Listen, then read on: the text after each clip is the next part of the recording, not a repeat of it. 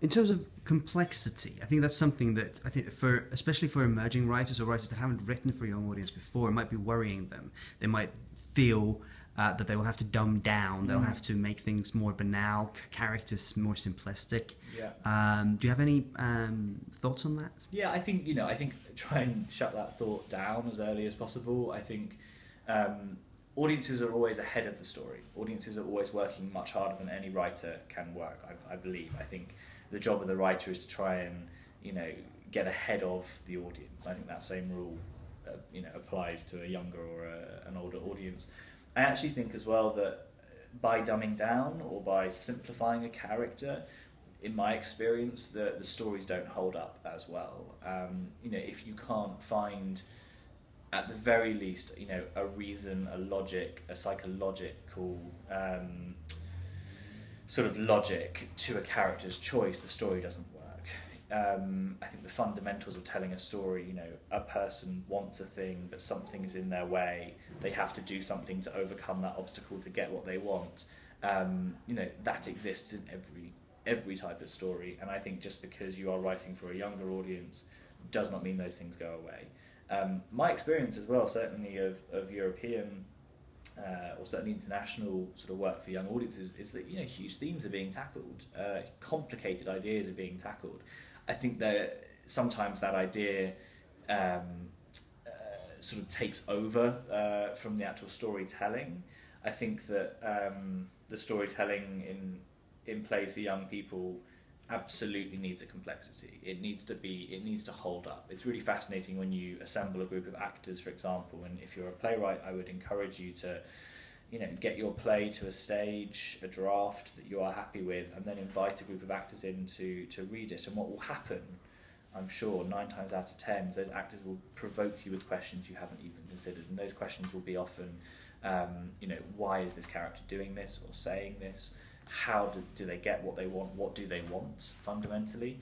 And if you can't answer that in the writing, the play is not complicated enough. And, I don't think it's one set of rules for a play written for a young audience and another set of rules for a play written for an adult audience. I think a great story engages us because we recognise complexity.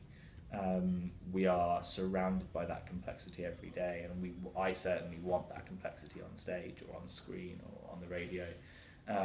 Young people make choices every day. Some of those choices perhaps don't appear to follow a logic that we recognise, but I think we all, we're all responding to situations. I think a 12-year-old girl in a situation is able to make sense of that situation and to make a choice for herself.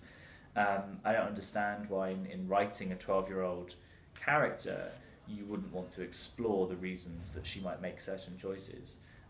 So I don't know. I don't think there's one mode that you switch on when writing for one kind of audience, and I think it would be incredibly exciting if you could write a play that held up in front of a young audience and the adults who are in their lives, whether that's their parents, whether that's carers or teachers.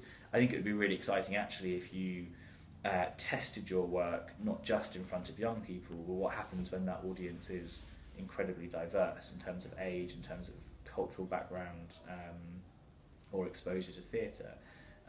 Look at those great... The Lion, the Witch and the Wardrobe is one of my favourite books. I read it when I was very young, and I've pretty much read it every few years since. And that story now, perhaps there are things that I'm discovering in it year after year and time after time that I go back to it. But my first level of engagement was as a really young kid, picking up that book and seeing it as a great story. If I can still engage now as an adult with that story, I think that's because that story has a lot to offer and is incredibly complicated, but was absolutely written for a young audience.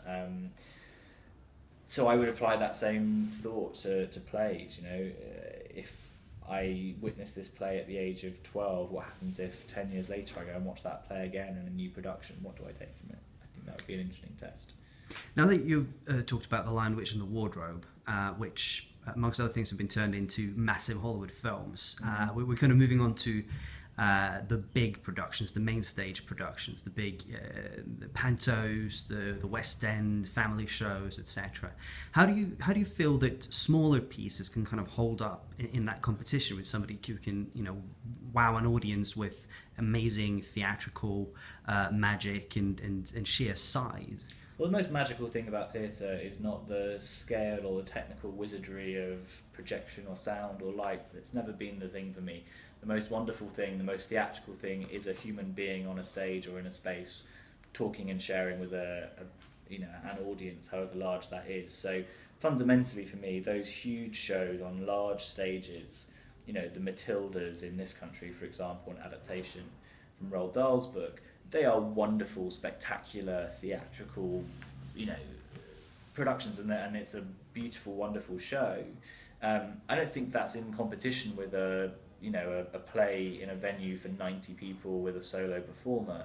I think those two things exist as part of a much wider, much more engaged context. We're very lucky here in the UK, in a city like London. There is so much choice available to us. There are so many, you know, dedicated theatres for a certain kind of work, whether that be new plays, whether that be work for young audiences, whether that be work for specific communities. And so I think as a playwright, and you're often told, regardless of what you're writing, you know, don't go off and write a 20-actor, 3.5-hour epic first, because there are very few theatres who can produce it. I would say write the play, but just be realistic and understand that there's probably a journey that play will go on. But, you know, at the very root of theatre making for me, and and writing plays for the theatre, is that, you know, you are telling a story live. You are writing text that will be spoken by an actor in front of a room of people, and so I am always looking for that simplicity. I'm always looking for that simplicity. You know, if it needs projection, light, sound, a cast of 500, then I start asking questions of why it needs that. You know, what are those things supporting?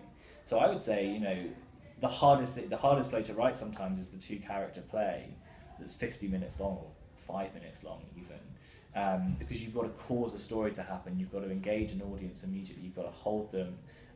You've got to present a dilemma. You've got to provoke emotion and hopefully provoke their imaginations at the same time. So, you know, I would say learn from the Matildas, or learn for those huge spectacular shows. Go to pantomime and work out why, you know, young people are so happy to engage and so so entertained by that work, and then distill that and what is that about? And that's about recognizing a character. You know, pantomimes work brilliantly because, you know, we very quickly get introduced to a character.